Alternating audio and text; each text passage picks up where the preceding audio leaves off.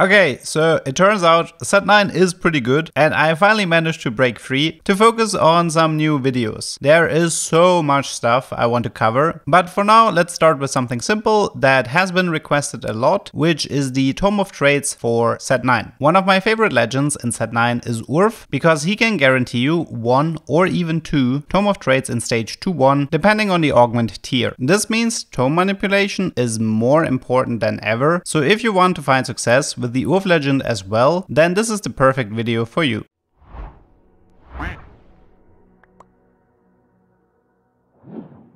As a refresher, the tome is a consumable that takes up a slot on your bench, and when you sell it, it will open up an armory, allowing you to make a choice between 4 different emblems. These emblems can be both craftable or elusive emblems. Craftable means that they can be crafted with a component and a spatula, and elusive means you can only get them with the help of augments, a late game carousel, or with the Tome of Traits. The rule set for which emblems appear when opening the tome has stayed consistent in the last sets. Once you consume it, the game will check every trait that you've played in the previous round. This can be both a PvE or a PvP round. It does not matter if the traits were activated, the only thing that matters is that they showed up on the left side of your screen. Based on how many traits you've played in the previous round, the game will ensure that the emblems start to match those traits. This is the main rule that you need to remember. Once you reach 6 traits, you receive 1 tailored emblem. 8 traits will give you 2, 10 traits will give you 3, and 12 or more traits will give you the maximum of 4. The real trick about using the tome lies in placing units that have traits that count towards the threshold for tailored emblems, but don't have an emblem to offer. This will heavily increase the chances of you getting an emblem that you were looking for. In set 9, unfortunately, we only have 2 traits that can be used for this: Multicaster and Yordle. There is no Multicaster emblem and there is no Yordle emblem, since honestly they would cause way too many issues if they would exist. There are also some legendary only traits like Empress from Belvev, Darkin from Aatrox, or Wanderer from Rise that technically have the same effect, but since tome manipulation happens early in the game, you can pretty much just ignore them. So your goal will always be to add Multicaster and Yordle to your board for 1 round, together with the traits that you're aiming for. Our best unit here is simply Timo, since he has all the traits we are looking for. And honestly, this is pretty much all you have to do to give yourself an advantage. Let's take a look at 2 of my games to bring the point home. I'm paying a lot of attention to the traits that I'm running in stage 1-4, since I can manipulate the tome in advance to make use of the emblem in stage 2-1 already. In this game, I got lucky and I received an early Timo and Echo. Together with Irelia, I have a total of 8 traits, which puts me at the threshold for 2 tailored emblems. This means from Challenger, Rogue, Strategist, Zorn, Ionia, and Piltover, I will see at least 2 of them. Once I pop the tome, you can see that on the very left, the first tailored emblem was Challenger, and on the very right, the second tailored emblem was Zorn. Invoker and Void ended up being random outcomes. In the next example, I put Swain, Vi, and Mazaha on my board in stage 1-4. This gives me 6 traits and therefore only 1 tailored emblem. However, I'm pretty happy with almost all the possible outcomes, since I can make use of all of those traits. I use the tome, and on the very left, you can see that the Void emblem ended up being tailored. Since I ended up in the Targon region that gives out 2 Tactician's Crown, I figured it's a good setup to commit to Void, since I will have an easy time fitting in everything. Tome of Traits is incredibly powerful if you manipulate the outcome in your favor, especially if you do it in the early PvE rounds, and if you're capable of playing a lot of different directions based on your emblem outcome. I hope you learned something,